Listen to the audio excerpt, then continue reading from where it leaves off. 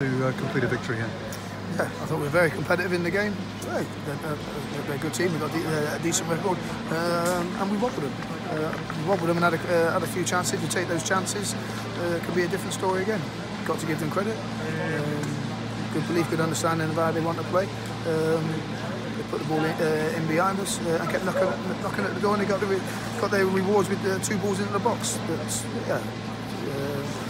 The corner for their second goal was disappointing because the referee gave a decision as a goal kick, then changed his mind and gave it. But we got to defend better than that. Defend the middle of our goal better than that. Yeah, I mean, would you agree that all 3 goals were preventable? The first goal, Williams appeared to have a lot of time to get himself ready for a shot from which he scored from close range, from long range.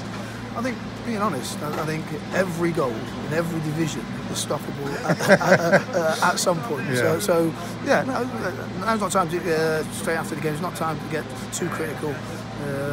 We go back, we analyse, and as you said to the players, when we get beat, we learn from it. Again, can't fault the commitment, the effort. Fantastic support, travelling support, very vocal as well. And again, we just needed, when we put enough balls in the box. First half and second half, enough balls in the box. Things just didn't quite drop for us. But again, we kept going. And you said, plenty of chances to take the lead before Charlie Good's goal. A couple of chances for Sam Hoskins, Andy Williams wide as well. You could have potentially put this game beyond Exeter before they equalised. Yeah, we wobbled them. We made them wobble. We were asking them questions. And we just need. I think we got that second goal. Could have been a completely different story. Again, but got to give them credit. They've got a couple of good players that can open doors and do things slightly different. The lad Williams, the lad Laws, that deservedly at the top end of this division. And likewise, we've got some good performances and some today. And there's a disappointment because of. We thought we did enough to get a minimum of a point out of the game.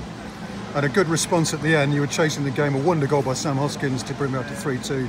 You took it to the wire at least. Yeah, we won't give up.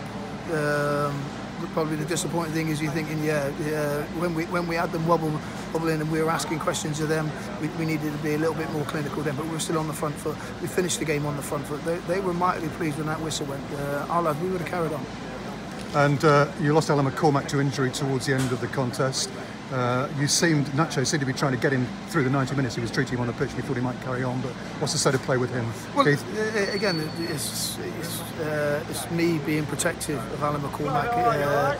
He felt as if a little bit of fatigue, a little bit of something might happen. It's one of those. That's a red flag. So it's one of those. Off you come, and we'll assess. We don't assess it during a game because we know potentially what can happen. So again. We'll assess it again, we'll settle it down, we'll assess it tomorrow on Monday in training. But again, hopefully we've made the right decision and got him off at the right time. I'm sure the message to your players now is to try and start another long unbeaten run. You came off the back of an unbeaten run of 7 league games in this match. You've got to start all over again now with Forest Green this time next week. Might as well, haven't we? We're not far away. Again, we're playing against a good team. They've got a very good home record. And we wobbled them. And again, we will be competitive in every game that we play and try and get wins at our performances. And that's what again, the players are disappointed because they're proud of the run that they've been on, they're good understanding. But again, we played against a good team, we've got some good individual players, but we wobbled them.